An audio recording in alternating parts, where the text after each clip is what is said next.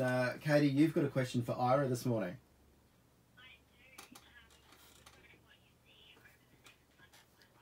Oh, wow. Okay.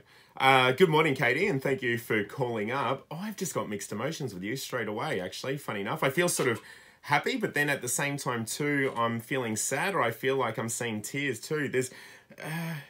It's not you direct, you guys are saying, but just be aware there's illness around, or there's someone with ill health I'm being shown too that's somehow connected with you too.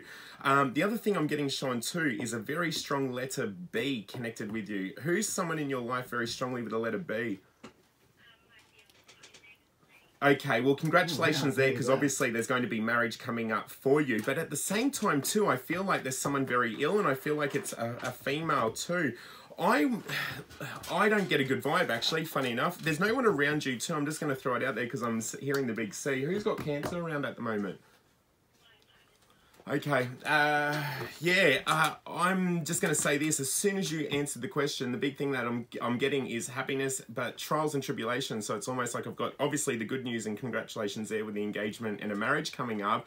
Why, too, do I feel like you guys have already done 4 or 5 years, too? Yeah, have you locked in the date already for this year?